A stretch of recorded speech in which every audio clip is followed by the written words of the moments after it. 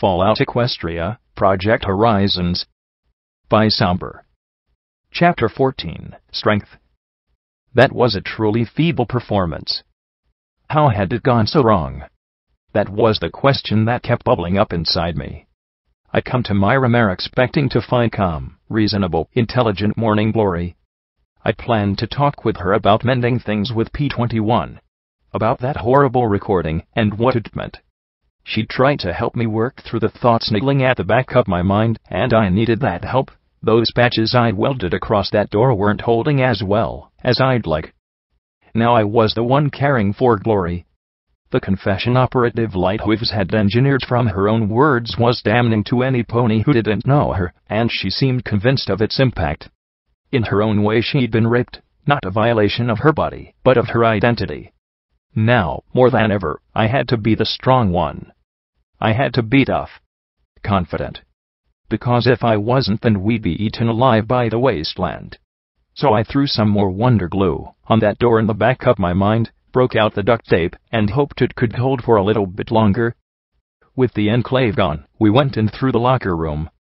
I tried to show her the Marauders' lockers, but she couldn't have been more disinterested. Apparently when they left, Sergeant Windwhisper had pulled out some critical components. The lights were now dead, with the exception of the weak emergency lighting. The food was also gone, and many of the fine weapons had been carted away. Fortunately, there was still clean water for drinking and washing up. Glory found some bandages for her scarred flanks. I tried to explain to her how the Hoofington innervation sapped healing magics. The old Glory would have been keen for details. Now she simply nodded, and, without another word, went looking for healing potions instead. I really wanted Lighthooves dead. I wanted Diaz dead. I wanted Usury dead. I wanted Lancer dead. I really hoped it was a side effect of the Stampede, Hydra, and Buckhall wearing off at once. I felt my limbs shaking as I stood in the shower, letting the lukewarm water wash away the blood, grime, and gore that had accumulated on me. I tried holding up the barding to rinse off some of the larger stains. I wanted to find a bottle of wild Pegasus, curl up, and sleep for a few days. I'd gone so long without sleep that I felt like I was floating. I couldn't. No matter how much I wanted to, I couldn't. Don't think about it. I fought the shakes as best I could, breathing deeply. Don't think about Scuttle torn in two. Don't think about my guts trailing behind me. Don't think about Tumbleweed's head being blasted open. Don't think about the mine boss exploding. I shook so badly that my legs collapsed beneath me. Not now. Not now. Don't think, please. I don't want to do this. It took me a shot of Med-X and another of Steady to calm me down enough to stop wasting time worrying about myself and help the pony who deserved it. I went and got Glory, helped her out of her enclave uniform, and started the water for her. "Blackjack?" she asked, barely audible above the water. "Yep." "Could you leave me alone for a little bit?" "Yep," I said, as I left her there in the wan glow of the emergency light, and tried to ignore her sobs. "I'll be," I said, as I glanced back at her, at those two burned lightning bolts, where sunrises used to be, the only sunrises I'd ever seen with my own eyes. "I'll be useless. Pointless. Worthless." I sank down to my rump and leaned back against the wall. I couldn't cry. Whatever part of me that enabled tears had been ripped out of me, as surely as whatever had powered the operations center had been ripped out. Glory finished her shower and stepped out, her wet gray flanks showing the burns in terrible relief. Nothing else remained. Her sunrise had set forever. Together we went back upstairs. She never said a word, just covered herself in her blanket and sobbed for half an hour before she went to sleep. Me? I had another method for not feeling any pain. Finding the bottle of Stalliongrass Finest was the best thing that ever happened to me, well, since I'd gotten to Mare. I unstopped the cap and took a gulp of the clean, biting vodka. My empty stomach clenched a little. I didn't care. I wanted to drink till I drowned all the thoughts and the terrors and the failure churning within me. I drank and drank till I went past doubts, fears, concerns, failures, and nightmares, and plunged myself straight into merciful oblivion. I awoke with my cheek in a pool of cold vomit. I couldn't tell if Glory was asleep or awake, but her back was turned to me. Hard to imagine that a day or so ago I'd felt on top of the world. Like maybe things were improving. I was such an idiot. I am such an idiot. I sat up as quietly as I could and finished off the last inch in the bottle. I had hoped for warmth in my gut, but apparently there wasn't any to be had in vodka. Just a sharp bite that dulled the hurt inside me. But my limbs stopped shaking, at least. Kind of. I flipped the mattress over as quietly as I could to hide my mess, let some other bastard clean it up, and went down to wash my face. The water was nice and radioactive now that the enclave had left. Good. I needed my eyes glowing right now. Before I'd gotten sidetracked playing Liberator, I was sent to get some equipment from the base. When I selected the contract from my notes, and sweet Celestia, how the heck does this machine know what is supposed to be a note? A tag appeared on my EFS. I picked my way down to the room marked Command. Thanks Celestia, there was enough power to open the electric door. Inside, it was clear the enclave had been busy. Planning biological extermination of the surface, or just playing games? I didn't really care anymore. The best enclave pony I knew had just gotten her QT mark seared off, the other two were bastards. Wind Whisper might not have tried to blow my head off, but she hadn't raised a wing to help Glory. I poked around the technological remains of the command center, and found the terminal for air navigation. I had to keep moving. I had to be strong. I couldn't let myself fall apart. I couldn't deal with all those thoughts fermenting in the back of my brain. Focusing on trying to magic out the screws in the side panel helped take my mind off things. I was a stupid pony. I shouldn't be thinking. Thinking is what got me in this mess in the first place. We do not always see the good we do. Say Kashi, but sometimes we don't see the evil we do either. The evil I did. Fuck. I shouted, and slammed my head against the side of the terminal. Fuck. Fuck. Fuck. I shouted over and over again. Stop thinking. Stop thinking. Stop thinking.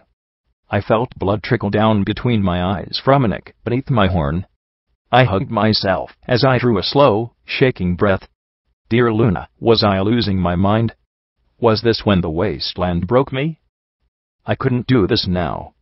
Not now.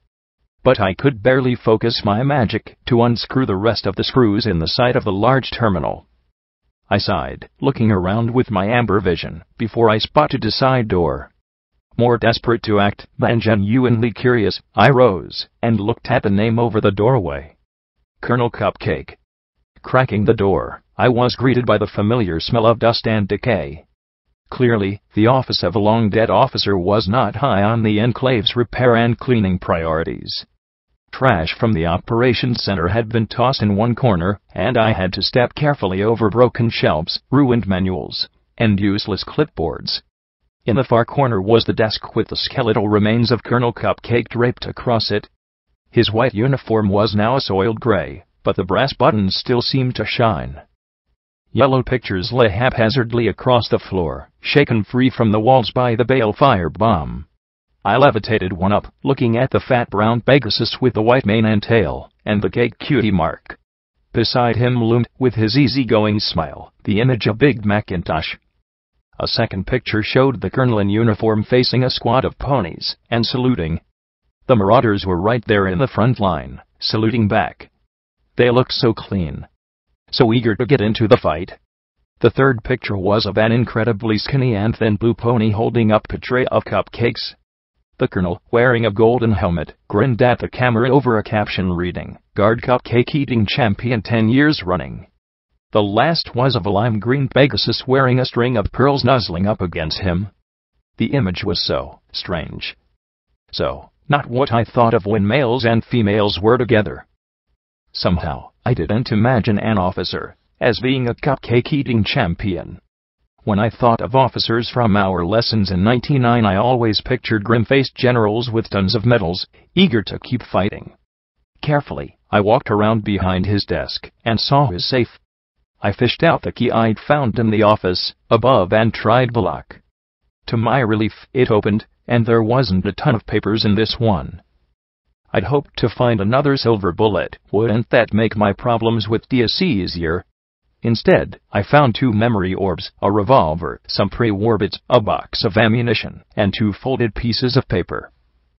The revolver was for a much larger caliber of bullet, and my automatics. I opened up the first note, glad for the distraction exploration afforded. Dear Director, you can take your request and shove it up your tail sideways. I don't care what investments you made in the Marauders, the buck was a patriot and a saint who gave everything for his country.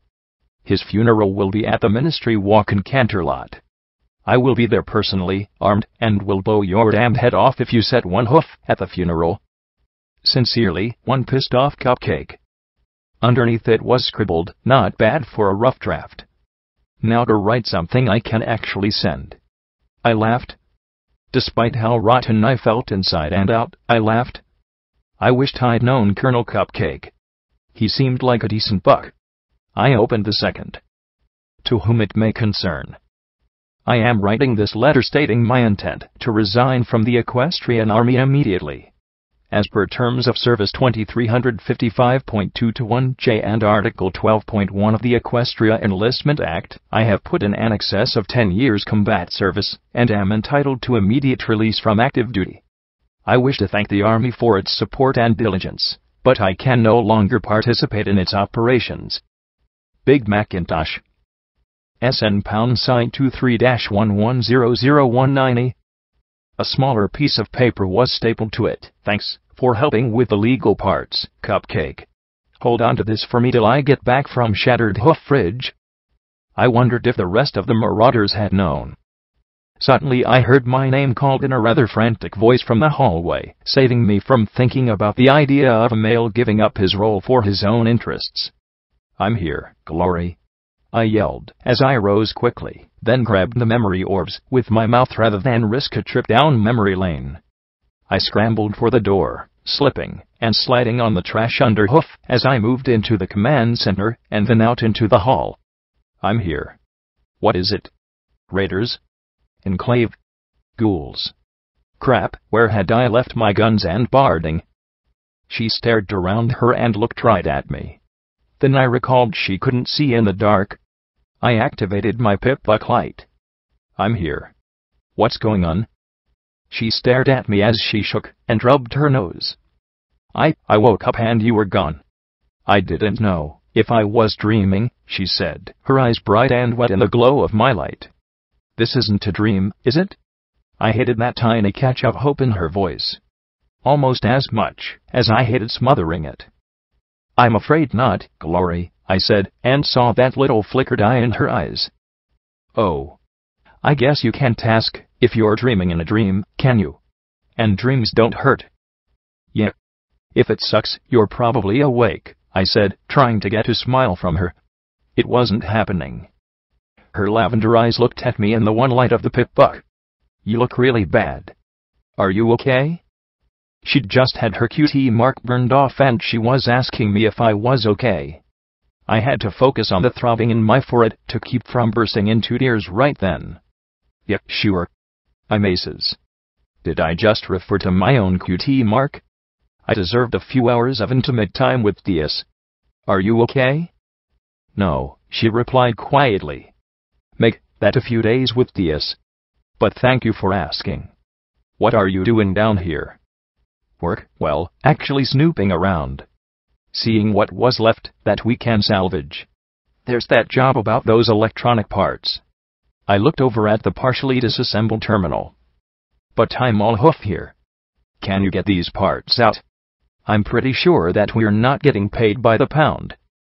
Wouldn't that be nice, she said, as a touch of the old spark returned. She pulled a screwdriver from her enclave uniform. I sat down beside her, giving her illumination. She took out one screw, then looked at me and put the screwdriver down. What was your father like, Blackjack? Did he teach you cards? I moved my mouth like a mute idiot. Of all the things she had to ask, why that? It was like trying to talk with my heart on a spit. Finally I choked out, and no. I never knew my father. father was a word in stories for a buck who was a mare's permanently devoted breeding partner. Somehow, I severely doubted that that was what she meant. "Oh, I'm sorry. How did you lose him?" she replied quietly as she opened the door. Some mare had taken him to security, given him his 21st dot, and stuck a needle in his neck till he bled out into a jar. Then he was tossed into a machine that recycled him into protein mixed with algae and fungus. And then we ate him. I jerked and slammed the back of my head against the terminal so hard that I thought I'd black out for a second. I wanted to black out. Glory jumped back, her eyes wide. "I don't remember," I muttered, lying through my teeth. "Sorry, Glory. I really don't want to think about Stable 99. "I'm sorry. I thought it was your home," she said as she removed the panels. It's just not what I thought it was," I muttered, and then stood. Do you have enough light to finish? There's something I just need to go." Because I thought that if I didn't, I was going to explode, and she didn't need to see me melt down now. My heart beat so hard in my chest that it was getting hard to hear her quiet voice. "Yes, and I'm sorry, Blackjack," she said softly. "If I'd listened to you, maybe things would have been different." "Yeah, it would." I wanted to tear out whatever part of my brain had just thought that petty, snide, hateful thought. How could I think that? "Don't worry about it. I'm fine. I'll meet you upstairs when you're done." "All right." I walked away without waiting for her answer. I couldn't stop shaking. I couldn't slow my heart down. My breathing was turning into choking gasps. My legs were so unsteady that I staggered into things, despite seeing everything in my pus yellow gaze. I wasn't fine. I wasn't near fine. I was fucked up bad. Dying of rad sickness bad. But Glory was worse, and so I'd have to be better. Do better. That's what Fluttershy said. Where the fuck was I? Where had I been going? I rubbed my eyes hard, trying to focus and setting the world spinning. I sat hard, my rump landing on a layer of thick, dried blood. My eyes saw the bars. The bodies within. The raiders. I sucked in breaths still reeking of fetid air, waste, and rot. I saw Minty Fresh's headless corpse, what hadn't been pulled inside. I saw the raider with the burst belly, her face frozen in rictus grin. The dead Dashite whose name I'd never known. I'd have vomited again, but I couldn't move, and had nothing to bring up anyway. At the rear of one cell were the bones of a pony, a unicorn, blackened and twisted, like melted wax. His mouth wide in a scream, a hole through his skull. How could he scream like that? How could he look like that? I could imagine my bones melting and twisting inside me. No, I'm not you. I'm not dead. I'm not walking down that bridge yet. I whispered into the still room to the motherfucker with the cards as tears ran down my cheek. Glory needs me. And I need to talk to P21. After that, then you can take me. Not before, you hear me? Not before. I couldn't walk, so I'd crawl. I did everything I could to force myself to my hoofs. I made my way to the infirmary, but I doubted that healing potions, or the like, would do me any good. Then I found a little tin marked "Fixer," for those next day regrets, tucked away in a drawer. It was either a painkiller, or a contraceptive. Either way, what could it hurt?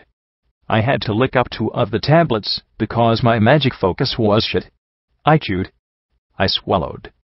I prayed. Bit by bit the trembles stopped. My racing heart calmed its pace. I took a few deep breaths that didn't feel like I was drowning. I lay on the floor of the infirmary, praying that Glory didn't find me like this. The cool tiles were nice under my cheek. I heard dusty cards behind shuffled as I closed my eyes. Go away. I am not in a happy, crazy mood right now, and you're not real.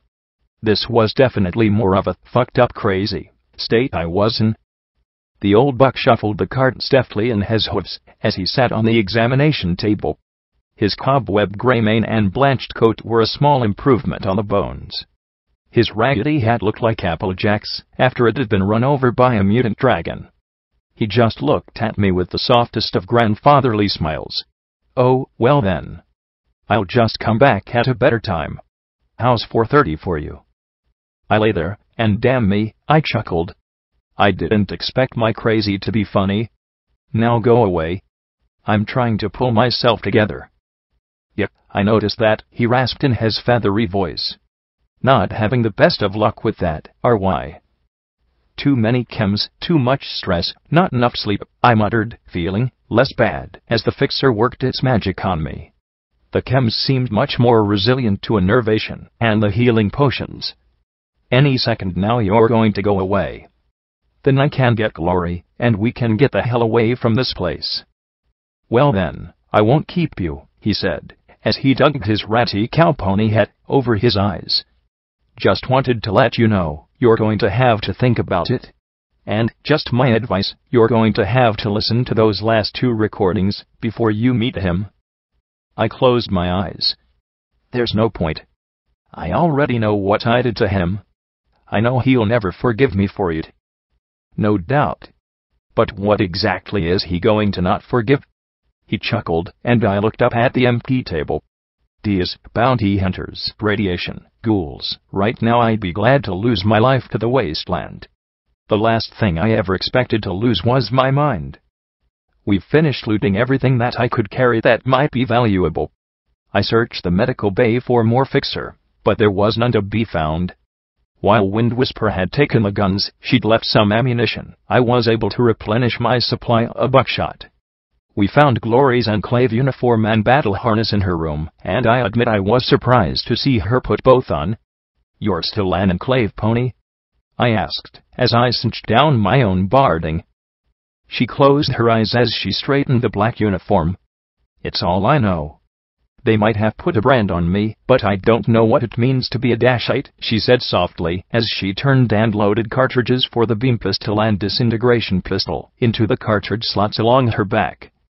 "I still believe in the Enclave," she said simply, as she finished loading her pockets with the cartridges, saving her saddlebags for larger salvage.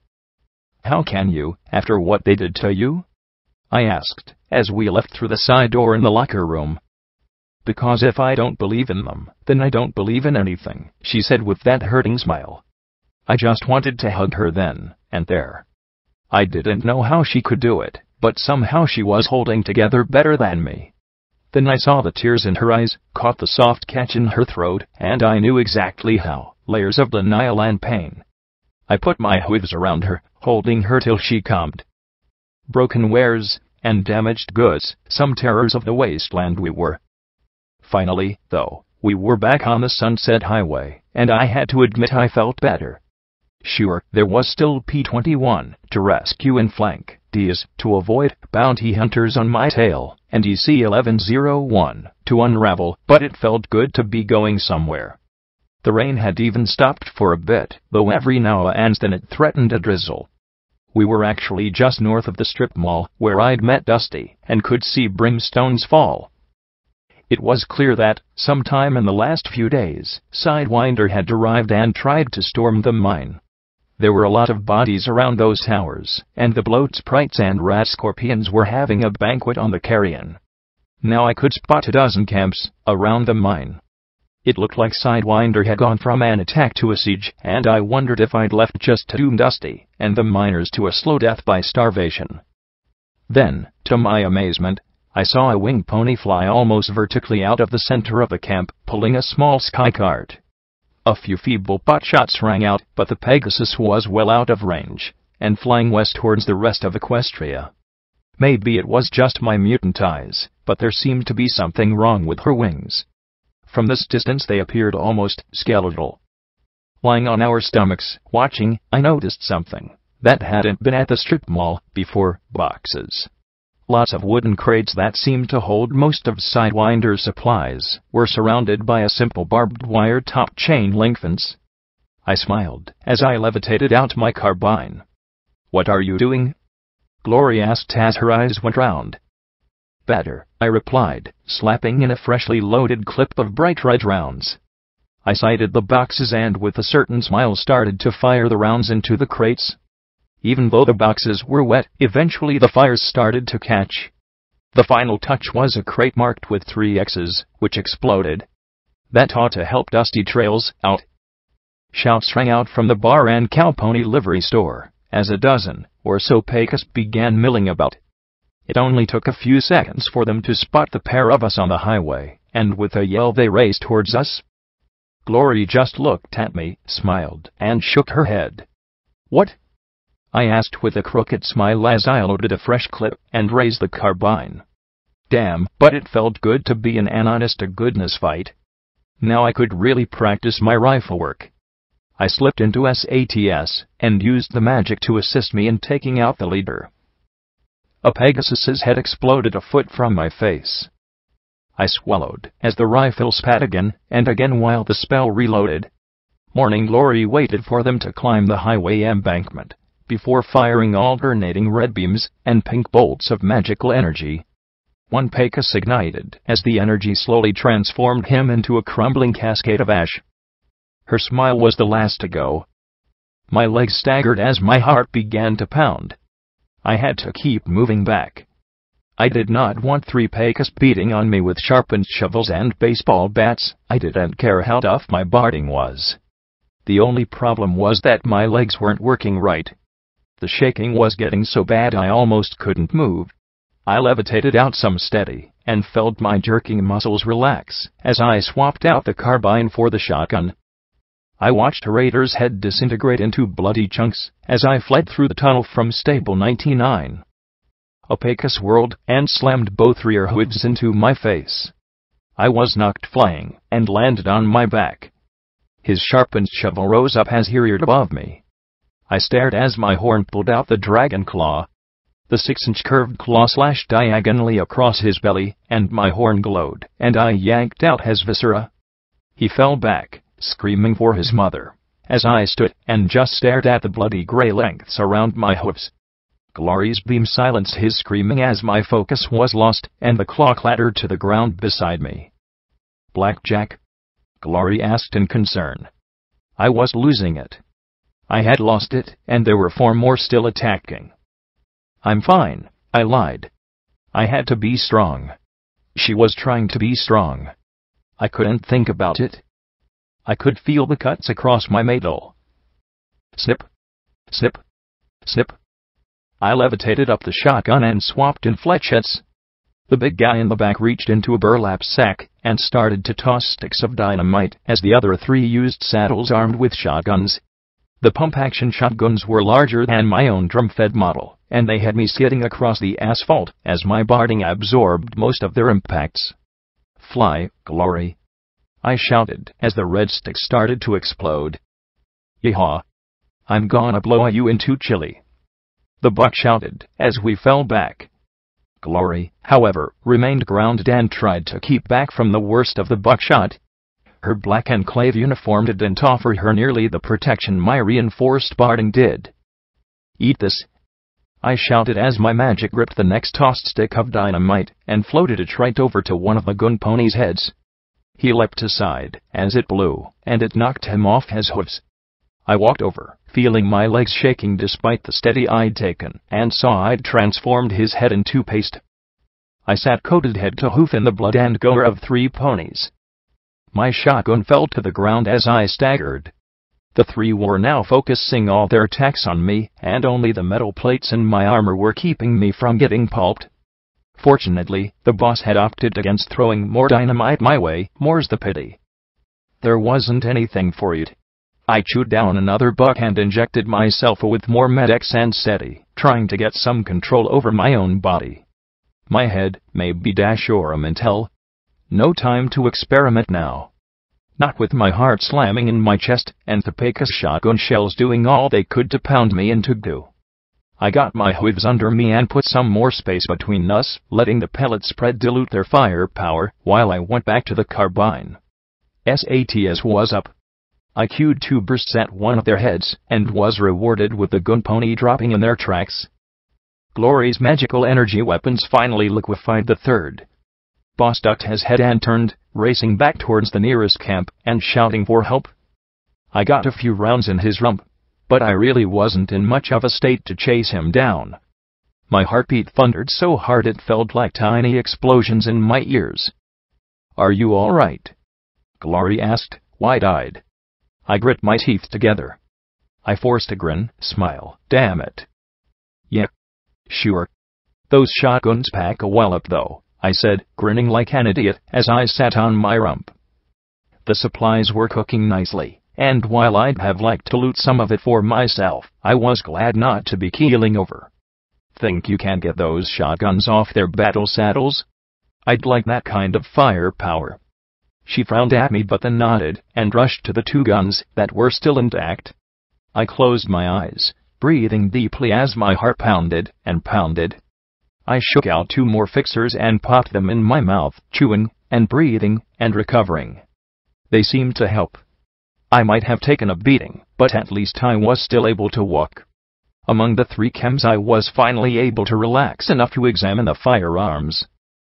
She returned with the 2 pump-action shotguns, similar in design to the ones I'd used in the stable, but of a larger gauge shell. "Nice.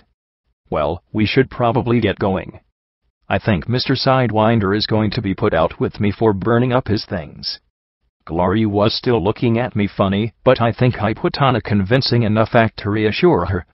She returned my smile, at least. The Sunset Highway turned sharply east past the strip mall.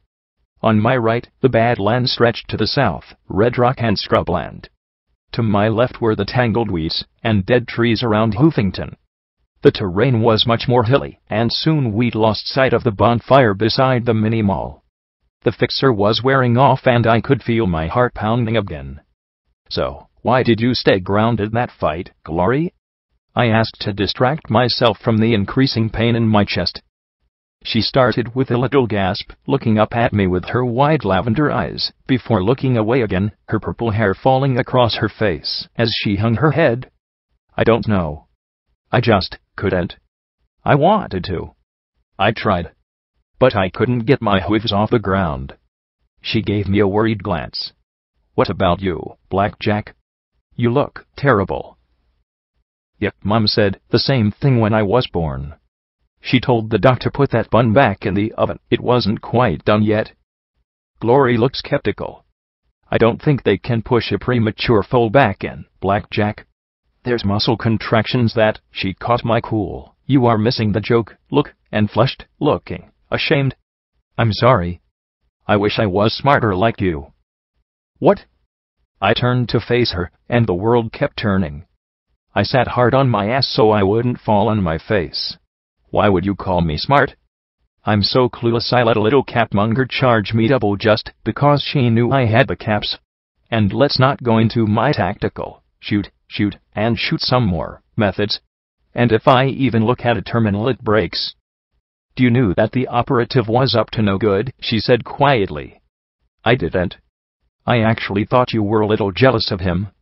You were completely right, and I was completely wrong." I silenced her by pressing my hoof gently to her lips. "If I was right, it was only by accident. I am not a smart pony. I'm lucky to remember which end of my gun goes bang," I said, as I brushed her mane out of her eyes. "Your kind of smarts actually helps ponies. You got through school. You're a prodigy, so you're not so good with reading people. Your brain could kick my brain's butt, with a brainy hoof tied behind its back." Then I frowned and rubbed my chin. "Or maybe my brain could win. I mean, it's got to be as hard as a rock. You're a good pony." I felt a cold chill rush through me as my stomach clenched. "No, Glory. I really don't think I am." "How can you say that? You're brave, Glory. Courageous, clever, Glory. Steadfast, loyal, compassionate, Glory. That's enough."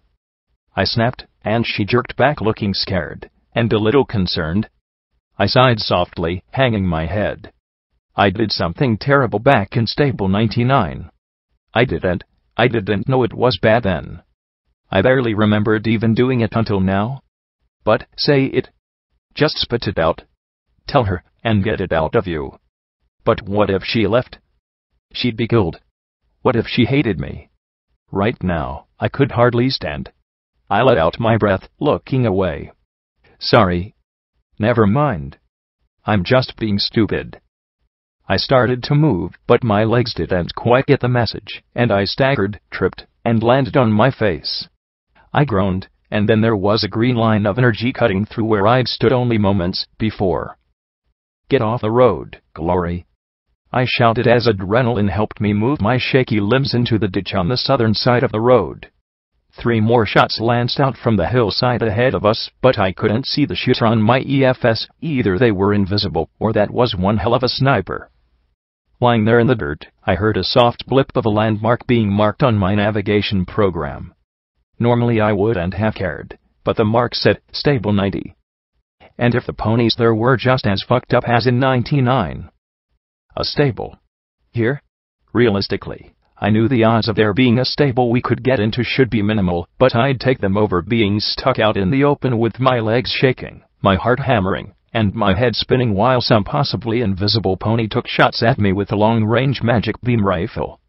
"Glory, this way," I said, as I tried to run south towards the broken rocks that might offer some cover. If it hadn't been for my pit buck, I never would have found it. The tunnel entrance was wedged between 2 heaps of stone, looking like an abandoned mine. 2 heavy-duty rails ran underneath the door. Fortunately, it wasn't locked, and I pulled it open and stepped through. Once inside, I turned on my lamp to illuminate the tunnel. And the bones. Lots of bones. Twice I was sent sliding when a heap of bones shifted underneath me. Finally, we got to the stable door. A huge 90 in the middle of a great round gear-toothed hunk of metal. So, how do we open it? Glory examined the controls next to the door, then rolled onto her back and started to dig at the underside of the control panels. She pulled out some scrap electronics, duct tape, and a spark battery. Once wired in place, the console lit up. "Well, it's got power. Try transmitting your Mare's access command." I frowned and dug through the files I'd taken from the Mare's office. Glory actually had to pick it out from the list. It transmitted, and the light on the control flashed from red to green. There was a loud click, and then nothing. "Well, it's unlocked, The door slowly started tilting inward. With a resounding bang that made my teeth rattle, the heavy door fell flat on its back inside the stable. Within lay only darkness and silence and bones. Again, lots of them. The air was strangely hard to breathe, but that may have just been my own body. Step after step we walked into the empty space. The reason the door had fallen had been simple. The hydraulic mechanism that moved and closed it was gone. This stable wasn't finished. As we walked into the atrium, what I saw were the barest bones of a stable: walls, floor, ceiling, the balconies, but everything else was missing. Yet there were signs of ponies once living here. 2 huge piles were formed, one of scraps of clothing and luggage, the other bones. Of course. Why would they all come here if the stable wasn't finished? Glory whispered, walking so close to me our shoulders brushed together. I couldn't imagine. Wait, they didn't know it wasn't finished. No terminals. No wires or pipes or equipment. No water talisman or air purification talismans. Nothing but bare metal. I could see only one door, and it was to the Mare's office. We picked our way up the stairs to the balcony, and to the office door. Murderer, cunt, motherfucker, and other epithets were written across its scratched and dinged surface. Sure enough, it was locked, and I didn't have any bobby pins with me. I glanced at Glory, sighed, and pressed my horn to the lock. Twisting, tears ran down my face, and then there was a snap. The door handle came right off. I beat on the door, but it was no less locked. Great. Now what? I muttered. Glory stepped back and looked above the door, at a gap between the structure and the armored ceiling of the stable. "Can you give me a boost?" she asked, her wings pressed firmly to her sides. It looked like she still wasn't quite able to fly. I helped push her up to the space, and there were little metal clops as she walked over to the empty round window of the office. They were followed by the noises of Glory slipping through the window, and then there was a click as she unlocked the door from the other side. "Wow, I can't believe that worked," I muttered as I pushed the door open. The contents of the Overmare's office consisted of the Overmare's desk, a single set of bones, a suitcase, and several empty sparkle cola bottles, and fancy buck cake wrappers. Cavities meant for terminals gaped in the walls. There wasn't even a window in place. I noticed the wrappers had writing on the inside. I carefully smoothed them out and started to read. Day 1. Hello. My name is Buttercup, appointed Overmare of Stable 90. If some pony is actually reading this, yeah, we're fucked. Sweet Celestia, are we fucked? I was notified by Stable Tech that the real Overmare died in a Skywagon accident 3 days ago. I'd been told the stable was finished, furnished, and ready to go. I was even going to get a 2-round inspection next week and do our practice drills. I got the memo from the president of Stable Tech telling me how Stable 90 was supposed to be some sort of tech experiment. Newest pit bucks and terminals for everything. Then we got here, and nothing. We had to push the door open and close again. The locks are the only thing holding it on, I think. There's no power, no water, no air. Yeah. Did I mention we're fucked? Day 2, things are getting ugly down there. Folks are screaming for my head. Any pony that had food and water has probably had it taken from them. There's been fights over bottles of Sunrise Sarsaparilla and Sparkle Cola. Goddesses, if they knew I'd brought a 12-pack with me and some snacks, I guess the radiation shielding is working because no pony has died, yet. Day 3, yet has arrived. The old and any pony who's sick. They're now yelling for me to come down and open the lock, but I know better. I go down there and I might as well slit my own throat. There's water, if you want to call it that, from the sumps and lowest places in the stable. I wish it were bone dry. I know what's coming. Day 5, a mother begged me to let her and her daughter out. I told her plainly and simply that she could die in here, or out there. She wasn't happy. Oh Celestia, was she not happy? I keep thinking about all the work I didn't get finished. Like it matters now. We were supposed to have a visit from the VP looking at the new tech coming out of our office. The best of it is probably going in 98, 99, and 101. Unless they got screwed too. Day 7, I'd guess a quarter of the ponies are dead. They've made 2 piles, one of belongings, and the other of the dead. Too bad they're not thinking clearly. If they heaped the dead on this side, then some of them would get the chance to climb up and kill me. Day 10, I'm thinking of killing myself. That'd be just right. I don't know what went wrong, communication screw up? Willful fuckery on the part of Stable Tech? I think the only reason I don't is because I deserve to be the last pony who dies, so I can see this. I don't know if I'm responsible or not. I just know I feel responsible. I was with Stable Tech. The paperwork said 90 was finished. I toured 89 just to the east of here. What the fuck went wrong? Day 12, they figured it out. Took them long enough. They've started to eat the dead. Goddesses, the smell, everything here smells of rot and decay. Some of them are throwing body parts up here to fuck with me. I throw them back. There's an insanity here. Something snapped inside almost every pony. As we slowly starve, all the rules have broken down. It's not enough that we're starving, some of us have to kill. Day 15, my last fancy buck cake. It's banana. I hate banana. Funny, but I think it's funny. The survivors have a purpose, kill me. Or rape me and kill me, I'm not sure which. They howl for hours about what they're going to do when they catch me. The air's going bad though. Funny. We might suffocate before we all starve to death. Won't that be lovely? I've stopped throwing the body parts about. I might need them before this is done. Day 18. The cannibals are now eating their own.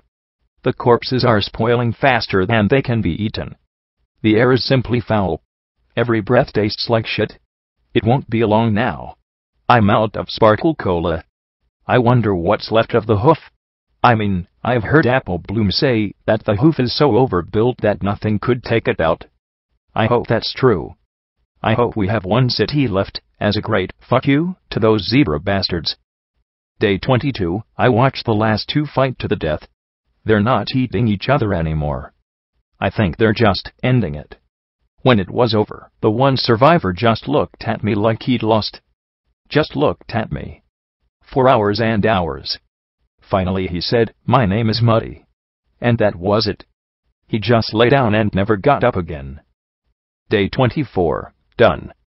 I'm done. Stable 90, shortest-lived stable in Equestria. Thought of ending it, don't deserve the quick end. This is Buttercup, acting over Mare of Stable 90, and these are my last words. Fuck stable tech. Our stables suck. No. Those aren't my last words. I wanted to say. I put the notes back together again, carefully, and ducked them under Buttercup's bony hoof. I couldn't have imagined these ponies had no more choice of whether to live or die than the ones who'd been trapped outside the stable door. No, they'd had a choice, how to die. Priest had tried to explain that to me, that how we choose to meet our end was a choice he couldn't take away. Buttercup had chosen to delay her death and bear witness to the end of a stable. Glory was looking at me funny. "Blackjack, when was the last time you ate something?" "Hut. I'm not hungry. Especially not here, and now. Actually, even after walking all day, I still wasn't hungry. My appetite was just gone." "Why don't you eat and rest?" I suggested with a grin. "I can't take first watch. If that sniper finds this place, they won't be able to hide from my EFS." Then I looked at her burns and my smile became even more forced. "You need to take care of yourself, Glory. You don't want to get an infection on top of everything else." She looked at me in worry and then walked over to a small heap of Buttercup's clothes, a meager bed, but the best in this stable. "Wake me in 2 hours, all right?" she asked quietly. "Sure," I lied with an easy smile. She could use the rest. I knew I wasn't going to be sleeping. Not without some severe assistance from alcohol. She gave me one last lingering look. "All right, but eat something, please. You look terrible." "Yes, Mom," I said sarcastically, but the concern in her eyes didn't fade like I'd hoped. She lowered her head and in a few minutes drifted off. She must have been exhausted. I wasn't much better off. I sat down next to Buttercup as the time crawled by. The shaking had returned. My heart still hadn't slowed down, though at least it wasn't beating so loudly that I couldn't hear. A Sparkle Cola was enough for me. I really didn't need much more than that right now. Sugar to keep me awake, water to keep me from getting thirsty, and I was good. Well, good enough. I looked around the room for something to stop my mind from wandering. An old newspaper talking about a scandal at the Ministry of Peace. Apparently some strings had gotten pulled, and some ponies were still sore about it. There was even an investigation underway. The world falling apart with half-finished stables, and they were worried about Mare's calling in favors to be the first in a rocket ship. Small wonder everything blew to hell, and stayed there. "You look terrible," rasped the old buck beside me as he fanned out the cards between his hoofs. "I feel terrible, so it's appropriate," I muttered softly, not looking at some pony who wasn't there. "Actually, I am terrible." "Why beat around the bush?" I glanced out the window into the atrium, seeing the heaped-up bones in the far corner of the room. "Do you like doing all this?" "Asking questions of your hallucinations is a bad sign," he warned softly. "I've got to talk to some pony," I whispered. "I didn't do this," he said with a leathery sigh. "I didn't make ponies and zebra go to war. I didn't make them lose their senses. I didn't make them blow the world to hell. You folks did that all on your own. You created me. And now, for whatever reason, you folks just insist on perpetuating me. I can count the number of ponies really trying to end me on one set of hoofs. The others fighting me are just being pulled along, and there aren't even many of them." He stopped shuffling, and looked up at me from under his hat. "Oh, and in case you were wondering, I didn't make those bastards burn her, or make Yelita your friend." Glory shifted in her sleep, hiding her face in her hoofs as she gave a soft whimper. Then, with tiny little sobs, she started to weep. She shook, and quietly I forced myself to my hoofs and walked to her. As carefully as I could, I tried to hold her without shaking her awake. Fortunately, my limbs decided to listen to my damaged brain as I held her.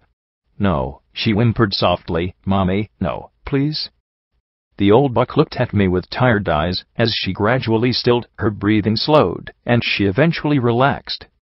I sighed softly, stroking her mane, as he muttered gruffly, "I didn't do that either." "No. But some pony did," I whispered. "They should pay for it." "So you're saying now you'd push the button? Damn, if you'd done that back at the mine you might have gotten a chance to sleep in a nice bed tonight." He reached over and picked up a beer with his hoof, somehow, but of course it was all a hallucination anyway, taking a sip, as he watched me move away from the now quiet glory. "So is this it then? Are you a killer?" He waved his hoof slowly in front of him. "Blackjack, executioner of the wastelands?" "No. I'm not an executioner," I replied quietly. "Well then, I suggest you figure out what you really are while you can hold on to it," he said, as he held the beer out to me. "While there's still something to save." "There's nothing in me worth saving. I've just got to take care of her and talk to P21, I muttered, bringing the empty sparkle cola bottle to my lips. I looked at the little purple cartoon unicorn on the label and sighed softly before walking towards the door. I really could have used a beer, too. I made my way to the fallen stable door. I might have been in a body that was falling apart with a brain that was having conversations with hallucinations, while my psychology frayed like a cheap saddle blanket, but I didn't need to spend my night breathing stinky air. I looked at the remains of the desperate ponies trying to get in and those of the ponies who'd been desperate to get out. I reached out with my magic hand, levitated a little stuffed unicorn from inside the stable, and set it on the door with me. I'd had a unicorn like this when I was a foal.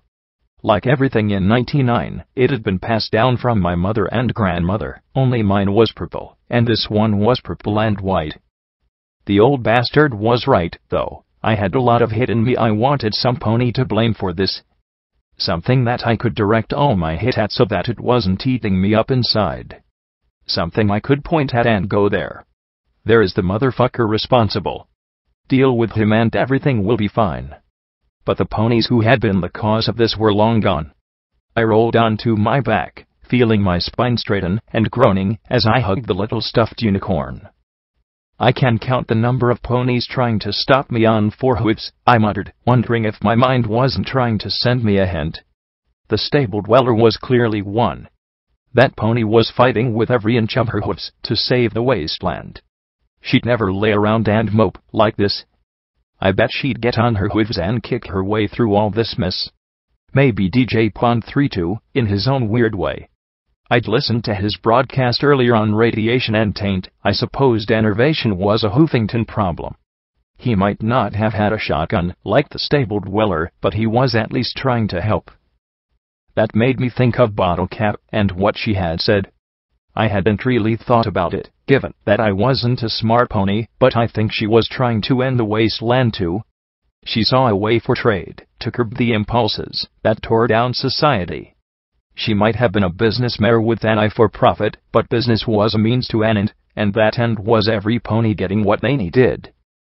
Priest had to be the last. Not me.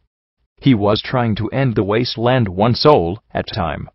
He gave young ponies a home and a place to belong with the Crusaders. He cared. He genuinely cared for ponies, whether he knew them or not. How could he go on caring day after day for ponies who he knew would eventually be gone? What kind of pony did that? While a dark and cynical part of my mind snickered, masochist, I had to admit I couldn't do it. I was lucky enough to care about glory. Slowly, I sat up again and looked at the stuffed unicorn. The stable dweller wouldn't be afraid to listen to a recording, I muttered to the toy, and if it started talking back to me, that was it. Get me a straitjacket. Talking toys is where I draw the line.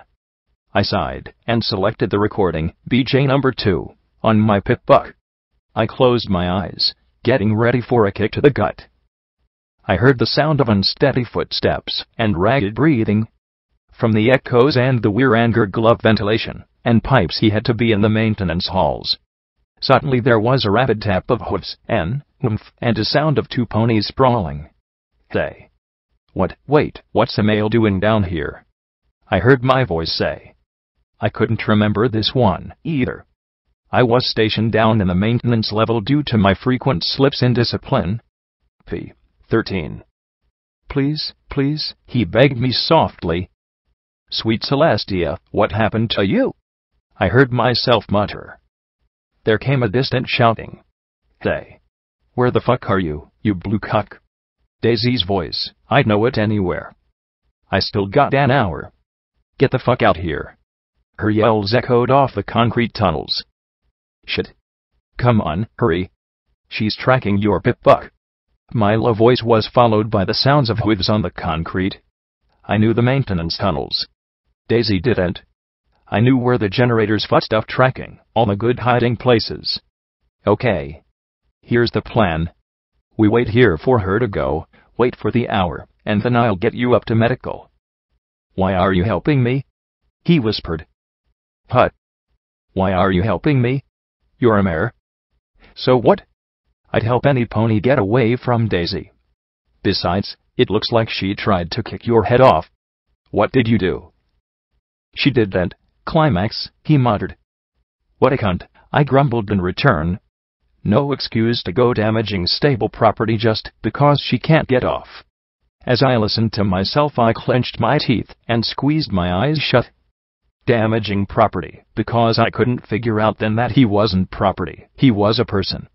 A person getting beaten because he didn't push Daisy's buttons right. There was a soft pause. No excuse for that. It's not like bucks don't try to make it nice, I said in annoyance. Was I always this fucking chatty when hiding? We have to. What? We have to. If we don't, in medical, they give us the shock. The what? A shock. Till we can. Or drugs. Or they beat us. Or just retire us. An awkward silence. Oh, well, I get double shifts if I slack off. We all have to do our job, right? I bit the stuffed unicorn to keep from screaming at myself. I had to work a double shift if I was bad. He was electrocuted or beaten or killed if he didn't please his rapists. Right, I could barely hear him over Daisy's shouting. Shit. She's coming this way. Look, I'll lead her off. Have her talk to rivets if she's seen you. Just stay out of sight. Thank you. Don't worry. It's the least I can do. There was the noise of me greeting Daisy, and receiving a slew of profanity in return. Then the noise of our voices retreating, as we commiserated on fucking Mills. Yep, it is. The least I could do. More because I was interested in pissing off Daisy, and in actually helping the damaged property. Because once he'd gotten back to medical they would have patched him up and then punished him for skipping out on his duties. I never got shocked no matter how much I screwed up. Mom never beat me with a stick, although she should have. And while some ponies threatened to kill me, I never really took it seriously. But now that I was thinking about it, males were retired all the time. Not just for becoming the newest 21. You'd hear about some mare flipping out and damaging breeding equipment. You'd be mad, not because some poor buck had been smashed, but because you might be pushed back in the breeding rotation. If a female died, every pony knew. When a male died, it was barely even mentioned. The least I could do. What could I have done?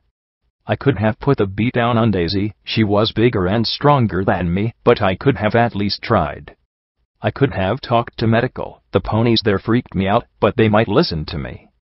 Fuck, I could have talked to Mom. She was head of security. Certainly something about that fucked up stable could be fixed.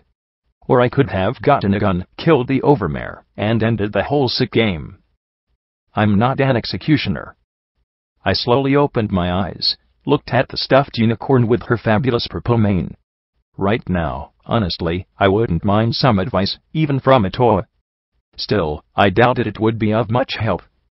Crazy hallucinations or not, they came from my crazy brain. I awoke to the unfamiliar sensation of clothes draped over me. My eyes popped open to the furious beating in my chest.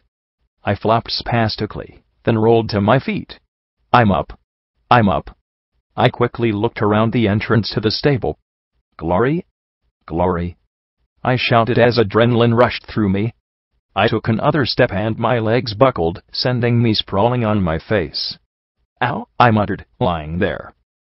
"I'm over here, Blackjack," she said, waving from the stack of clothes and suitcases. An old spark lantern flickered beside her. "I'm glad you got some sleep," she said, as she opened a suitcase and rifled through it. I fumbled with my pack for the ton of fixers, and chewed one down before the shakes began. "Sorry I fell asleep," I muttered, finally able to sit up and trot over to her. "You needed it," she replied with a smile, then looked at me critically. "Come to think of it, you look like you still need it." "It's not that bad," I insisted and rifled through my saddlebags for a bottle of sparkle cola. "You need food." "Not sugar." "I'm fine," I insisted. "I'm just having trouble sleeping." "Not last night though." "I think I must have passed out." I sat down and watched her dig through the suitcases with a small smile. "Find anything good?" Yes, actually," she said, as she hopped down off the stack and nudged some magazines towards me. "There's an excellent scientific Equestria here. A big book of arcane science. Even a Canterlot Journal of Medicine." I couldn't, and really didn't bother, hiding my yawn. She sighed, and then smiled. "I also found an iron-shod firearms catalog." "Two, gimme," I said with a grin. "Only a few eat," she said firmly, pressing both forehooves down on the magazine. "I don't care what, but eat something. Then you can read up on your guns." "Ugh, fine." My ears drooped as I rifled through my bags and came up with a fancy butt cake. I could imagine the old bastard laughing. Instead I settled for carrot crunchies. She gave me the magazine and I couldn't help but grin as I buried my muzzle in the box while reading over the top. Lots of photographs and letters, too. I don't think they had to fire, good thing, or they would have smothered. I gave a general grunt as I looked over the spectacular firearms in the catalog. And they were all new. "Look, here's a photo of Fluttershy." Glory's comment made me pause. I swallowed and lifted my eyes from the page. She'd found one of the few things that could have broken my attention from the shiny bag sticks. With orange crumbly bit stuck to my mouth, I trotted over and looked at the photograph. "She's beautiful." Maybe that was a strange thought to have, but at least the cynical part of my brain silently agreed. She had a strange, wholesome appearance that simply made me feel good. She wasn't like the white unicorn beside her with the purple mane. She reminded me more of Midnight, so I guess that the unicorn kept her appearance through painstaking effort. Beyond them was the familiar image of my orange figurine. Applejack. I'd have to hoof at the unicorn. That's rarity. She looked different in my textbooks, I said, as I glanced at them. The Ministry of Wartime Technology was pretty cut and dry. They made guns. I had to admit, though, Applejack didn't look nearly as thrilled to be in front of the audience. It looked like Rarity was practically thrusting both of them into the spotlight. What did her ministry do again? Glory reached over and bit the corner of my box of carrot crunchies, passing them to me before answering. The Ministry of Image was, well, actually, I'm really not sure. They just did stuff for the other ministries. Printed books. Arranged events. I continued eating, as I flipped through some more pictures in the stack Glory had found. They were obviously professionally done. I saw the cavernous atrium of the Fluttershy Medical Center in all its beauty, so I guess that whoever took these had to be a photographer. One picture showed Applejack next to a green earth pony buck. Her large hat blocked my view of his face. Still, he was standing awfully close in most of these pictures. Then I saw a picture that just confused me. It was of Rarity standing in a niche off to one side, talking to some buck. He faced away from the camera, and all I could see of him was a white coat and a golden mane. What confused me was the look on her face, like it was midway between shifting expressions from anger to something else. Fear, and she did not strike me as a pony that showed fear lightly. Unfortunately, I didn't see any other pictures of the buck Rarity we'd been talking with. As interesting as the pictures were, I didn't see them as being particularly valuable. All they really seemed to do for me was remind me that once upon a time life had been better. I gave Glory one more hour, to pick through the contents of the suitcases. As I finished browsing the articles in the front of the iron-shod catalog, watching her from the corner of my eye, I took another backhand steady, while she had her head in the pile, and then finished it off with another fixer tablet. I felt like I was almost approaching normal. With her bags full, we carefully picked our way back up to the surface. No long-range beams of death. Good. Instead of going straight towards flank, we moved overland along the edge of the Badlands. The broken terrain was a pain to navigate, but offered much more cover in the long run. Unfortunately, we'd barely been traveling for an hour when the fixer wore off. It had been growing more and more abrupt each time it stopped working. My legs gave out beneath me and my hooves scrambled for purchase on the slope. Grit and gravel popped under my feet as I went over the edge and tumbled down the rocks. I crashed at the bottom and lay there. My pip-buck flashed warnings of a little unicorn with her limbs and chest bright red. I clenched my eyes shut as I first took a Med-X for the pain and then another Hydra. I felt the fractures in my crippled limbs slowly healing, and I could see the bars slowly fill. I was finally able to choke down a tablet of fixer to calm my beating heart. "Blackjack!" Glory called from above. For once I was glad she wasn't flying. Limping on broken legs, I picked my way along the base of the slope till we met. "Are you okay?" "Sure," I smiled. "You've seen me. It'd take more than just a tumble like that to slow me down. I couldn't be weak. I couldn't. I got a peek over the edge and, well, got dizzy, I guess." "We should head back to the road," Glory said, as she looked at the next ridge. It was even higher and steeper than the one I'd rolled down. I couldn't argue. Right now I was feeling delightfully numb, as I was spared the discomfort of 2 broken legs and a busted set of ribs. If I'd had some Hydra on me when fleeing Stable 99, P-21 wouldn't have his limp. If I just had a steady supply of fixer, this wouldn't be a problem. Making our way north towards the highway, we were lucky enough to come across a rusty, mineral-encrusted piece of equipment that hissed steam and dripped hot water. "Well, number 33, my pip-buck said." Pipes from the equipment ran up and over the ridge to the east. I was more interested in the 2 dead Steel Rangers. Well, actually, I was more interested in their weapons and ammunition. If the value listed on my pip-buck was any indication, it'd help our profits immensely.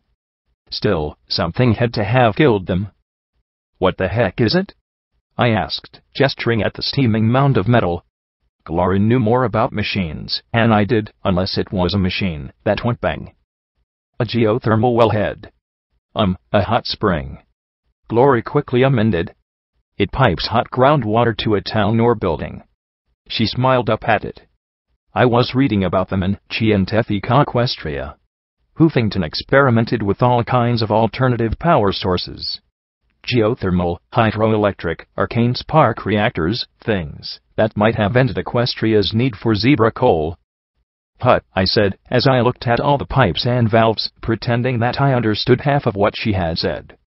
It had more than a healthy amount of rust and minerals, but it still seemed intact. Pretty impressive for. The green energy beam punched right through my barding, my chest, and my barding. Again. "Oh shit, was all that went through my mind, as my chest filled with fire. Falling behind the remains of the Steel Rangers, I was surprised at how little the injury hurt. Maybe it was the Med-X, the regeneration from the Hydra, or the fortifying effects of Buck, but I wasn't quite dead. However, I certainly wasn't going to be moving for a bit, quite a bit, probably, since I now had a pencil-thick hole lined with cooked meat running all the way through my body. Glory darted beside me, crouching behind the armor, as she turned me on my side, and started pouring every healing potion she had into the hole. "Don't move. Don't die. Don't move. Don't die," she repeated over and over as I felt my body drag itself back from the edge. She looked at the hole and muttered, "Shit, I don't want to use this, but," and pulled out an ampule of Hydra. Why she wouldn't use it first, I had no idea. I nodded, and she pumped the wonderful regenerative chem into my chest. My heart and head started to pound as the magic repaired the most critical damage. But I couldn't slow my breathing as adrenaline coursed through me. "Okay. I'm good," I groaned, I was a long way from good, but I had just crossed into shooting this fucker many times territory. You are not good. I just injected you with Hydra. When it wears off, your heart could stop. Excuse me? Cardiac arrest was not listed on the list of possible side effects. Actually, I wasn't sure. Had there been a list of side effects? She dug in her uniform's pockets for a buck tablet. I hate to do this, but eat this. Yeah. Good idea, I muttered. And then let me have a tablet of Fixer. Slow my heart down before I pass out. Slow your heart rate? Fixer wouldn't do that. It'd make a heart attack more likely. Put you in shock. I saw the red bars appearing one after another. That's all mights and maybes. They're coming, and that sniper will kill me, and maybe you, if they get another shot, I said, as I dug out my own tablets from the infirmary and swallowed one down. I fumbled for some steady, and then kicked myself when I realized I was out of that particular chem. Now I need some steady, and a plan. Blackjack. You've taken Hydra, Buck, Fixer, and you want to take steady too? Why not add some rage and dash and complete the set? Are you trying to kill yourself with a pharmacological reaction? Big words later. Steady now, I said as my limbs spasmed. She looked more scared than me as she dug out her own supply of the chem and injected it. Fortunately, it had the effect I needed. I lay back behind the fallen armor. Okay. Better now. Much better. Enervation or not, enough magic and chems had been pumped into me to bring about my recovery. Now foray. There was a sharp bing as a round ricocheted off the dead ranger armor inches from my head. We've got to get out of here, I muttered, imagining the gun ponies advancing on our cover, while the beam sniper ready to killing blow. But if we moved, odds were that one of us was going to get hit. I doubted I could survive a second hit from that gun. There were rocks further up the valley that might offer some cover, but we had no way to reach those. Then I looked back at the wellhead behind us. The hissing little streams of white. Glory? Yep, she asked, peeking to the side. This hot spring thingy, it's got steam, right? She looked back behind us. Yep. A lot of steam. Maybe. I think so. Enough to cook us, yep. Enough to hide us. She buried her face in hooves and groaned. Oh no. I pulled out my carbine, looked at the mass of tubes and valves, and slapped in a clip of armor-piercing bullets. Untay up. I shouted as I took aim at the pipes and sprayed the clip back and forth. Scalding water and jets of steam burst out with a cry like a possessed tea kettle. Great plumes of steam erupted in white, sulfur-scented clouds that washed over us. My hide immediately began to scald as the white mist boiled past. It was now or never. I took the Pecos 12 gauge and raced out to the side, towards the first red bar on my EFS. Maybe it was the chems or the hole that had just gone through me, or maybe my brain had finally cracked, but as I charged the bounty hunter, who backed away from the swirling wall of steam rising before him, time seemed to slow. I heard a saxophone start to play, and Sapphire Shores was singing a sad, lonely tune. To-oh-oh-oh-oh night, I feel your love has gone. I feel the same as that song when I'm without you. I slid towards him as his rifle shots went high, my knees churning up the dirt, as hot condensation and sweat dripped off my grinning lips. I pressed the barrel beneath his chin, and removed his head. Grabbing his falling body with my hooves, I jerked it into the rain of fire that had followed me out of the swirling steam. You and our time has finally passed. You think this love can't last, but I'll prove you wrong.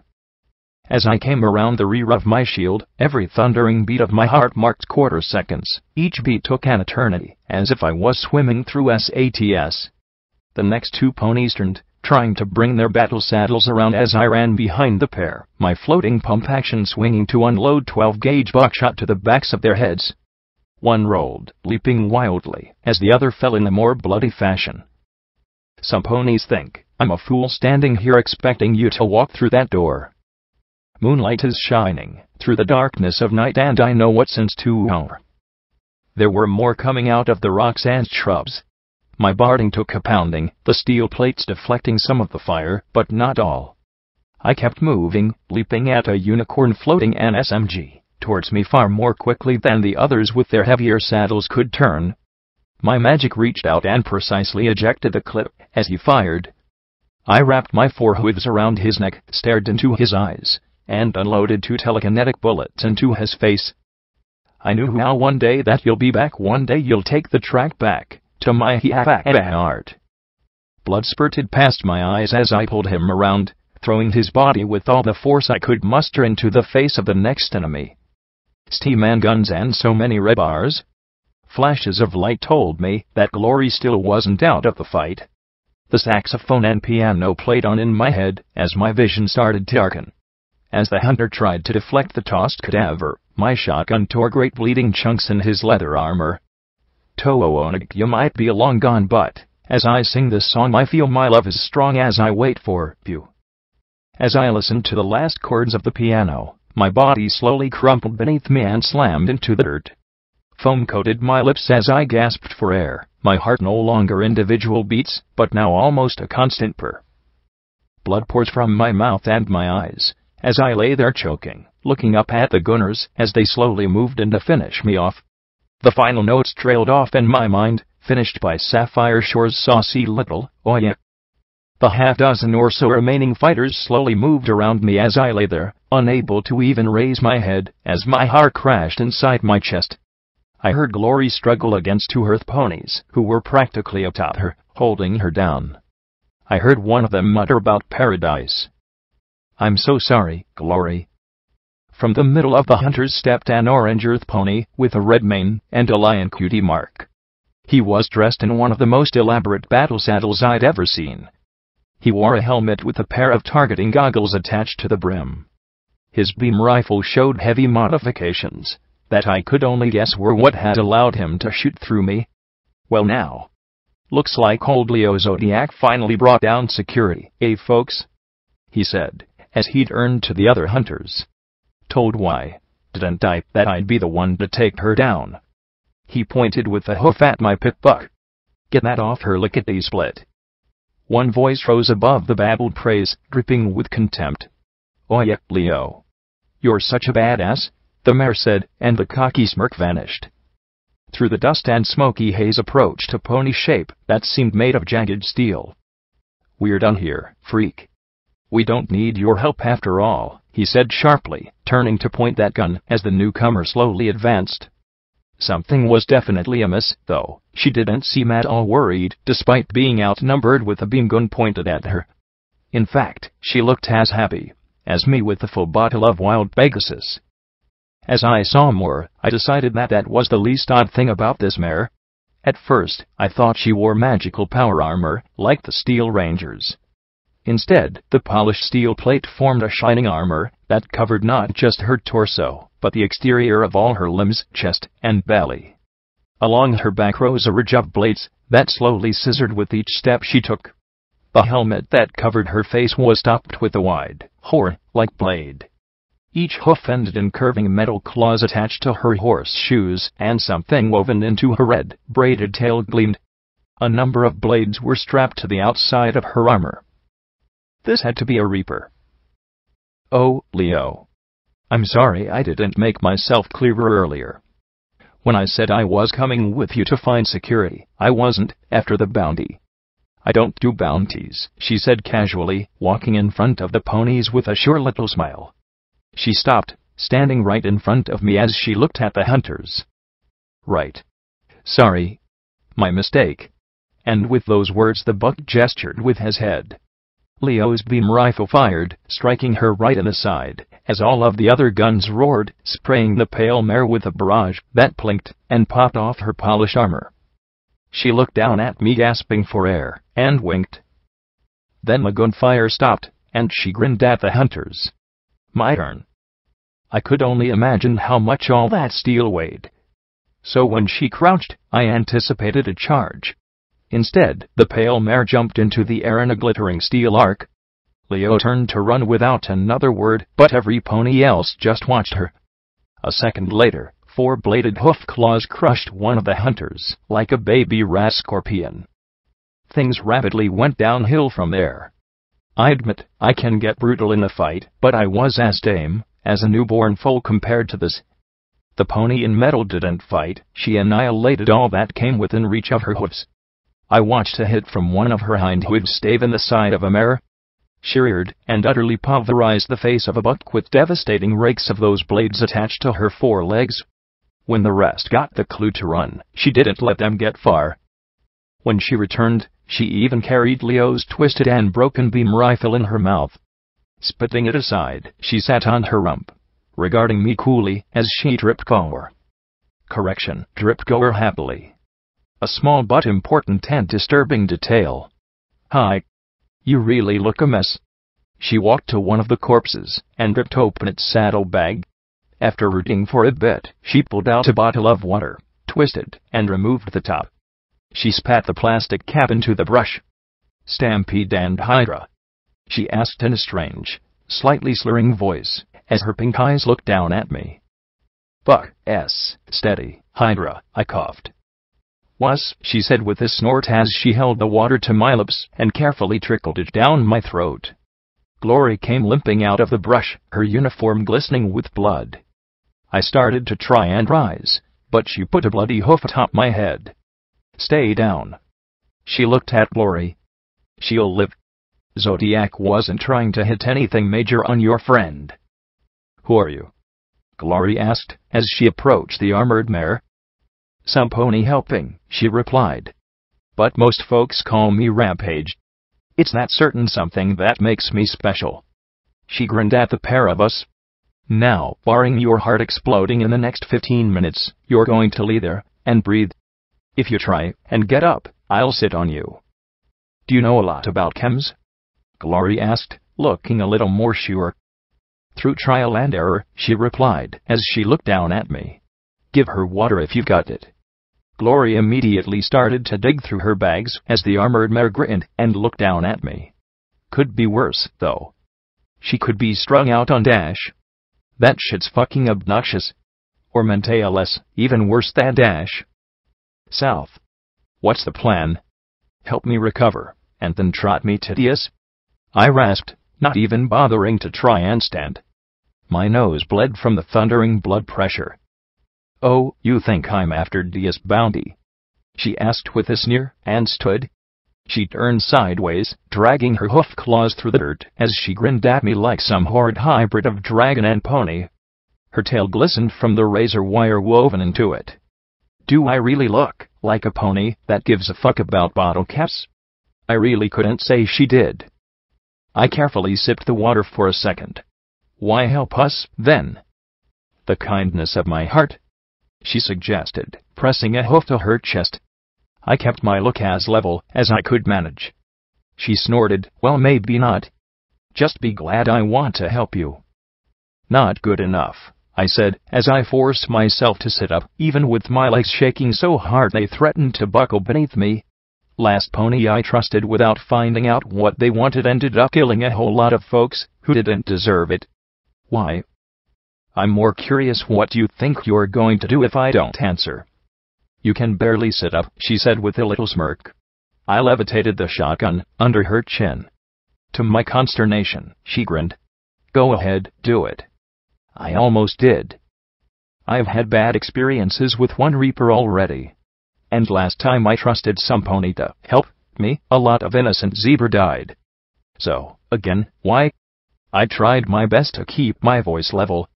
It took every bit of my focus to prevent the gun from shaking. She looked sour a moment and then shrugged, her pink eyes staring into my red ones.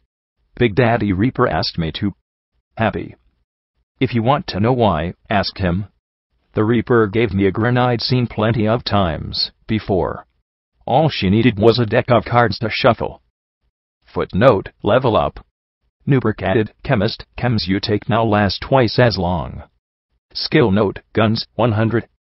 Huge thanks to Cot for making Foe in the first place, to Heinz and Bronode for helping me brush out all the mistakes, and to readers for leaving comments.